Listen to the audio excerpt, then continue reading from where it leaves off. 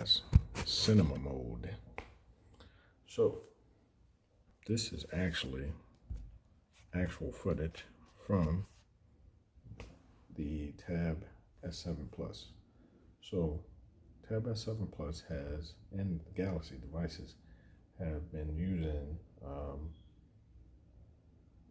portrait mode for a while now, and they've had portrait video for some years. Now, is it perfect? I'm not gonna say it's perfect, but is it pretty slick, cool, and does it work? Yes.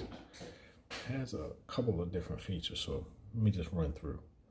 And also, let's give you a quick test of how it can go in and out of focus. So this is me. It actually has a ready symbol saying find a face.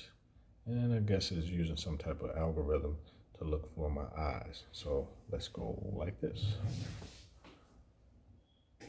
And you can see that it stops. Come back in, and everything is blurred out again.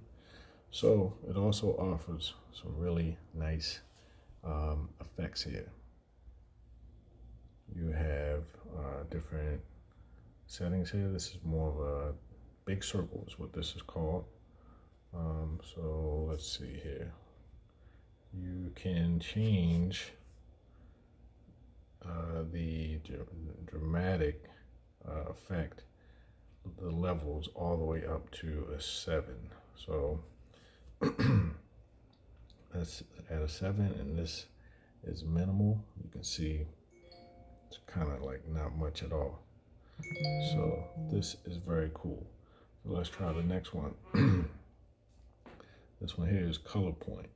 As you can see, it's not super duper